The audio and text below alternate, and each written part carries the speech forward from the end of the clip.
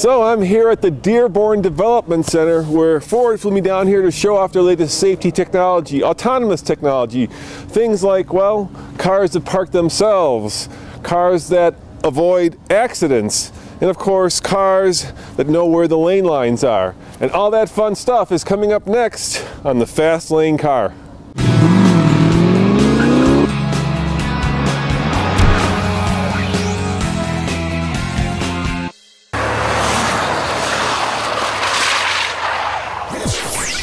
All right, so I am in the brand new Ford Fusion with 3 other journalists, and I'm sorry, your name is? Nick, who's with Ford, and we're here at Ford's test track in Dearborn, Michigan. Say hi, guys. Hi. That's Jill and Tim back there. And we're kind of checking out Ford's technology, specifically their kind of adaptive cruise control at this point. Now I've been in cars equipped with this technology, and the one little fly in the ointment that I found is if you've got the distance set too far, people keep pulling in front of you and pulling in front of you, and you're kind of, especially if you're in traffic, you're kind of moving backwards. And so it's nice to be able to be relatively close. Obviously on the open highway it doesn't really matter. Now the speedometer says 120. Will it work up to 120? Supposedly. Yeah? Yes. We tried? No. Oh, come on. Yeah, what fun is that? Now that would be a cool video, 120 miles an hour in adaptive cruise control. Yeah. Yeah. Tell your buddy to speed up a little bit. Tell him, no, you're not going to do it, huh? I tried, guys. I really tried. I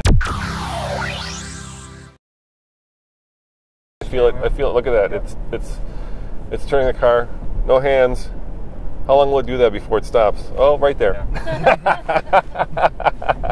They only do it a couple of times, and then it's going to basically. All right, and this is what the Ford test track looks like. And there is the control dashboard, so you can see what's happening. Once again, it's found the line, so I'm gonna let go of the wheel, and it's gonna just go right across. All right, it did vibrate the wheel that time, so it did tell me that. And there's a car in front of us, so I better be more careful. Yeah, it's pretty cool technology. I mean, it's one step toward an autonomous car.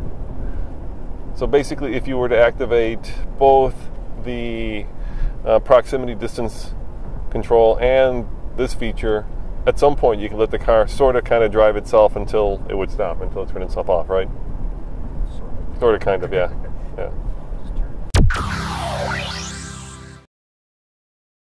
I'm going to show you rear end collision avoidance. Rear end means you are driving in your own lane, and then you have maybe a slow moving vehicle in your own path, or maybe a stationary vehicle in your own path, and then you are driving still towards the object. Because of whatever reason, you are not reacting that there is a slow moving vehicle, and then the system will give you a vibrating gas pedal. That means without knowing a co-passenger, you get the alert. It's like a silent alert. So if there's a rear seat passenger like me, they don't know that you maybe are about to hit a car. That's why you're getting the vibrating pedal. Is that right? But that one they give it a bit early. That you still have because some time to react. Yeah, because the purpose of the warning is designed like that you can take over the control of the vehicle. Then what happens next? Yeah, and then you get the acoustic warning. Then you should have to react. If you still do not react, it will give you an LED warning here in the windshield. And if you still do not react, then the vehicle will take over the control by acting on the steering and the brakes, and will do the collision avoidance maneuver for you, and will make you safe, and will give you the handover of this. And it will show you on which side he takes it, and it will give you also the message what is happening. So let's drive at 60 km/h.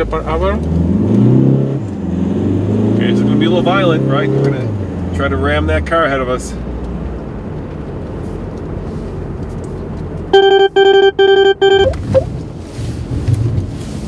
So that's a rear end collision avoidance we have successfully avoided.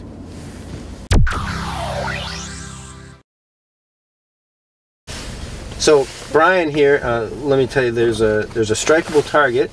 This is in front of us. It's a 4-inch foam, very lightweight strikeable target, but it has the same radar reflectivity as a standard mid-sized vehicle that you'd see out there on the road. Go ahead, Brian. And what we're going to simulate is a person driving home from work or something that perhaps distracted and comes up on a slower moving vehicle, perhaps there's a traffic slowdown or backup, and the system is looking for two things. One, are we about to hit something? And two, have I done anything about it? And if it sees that, it will warn you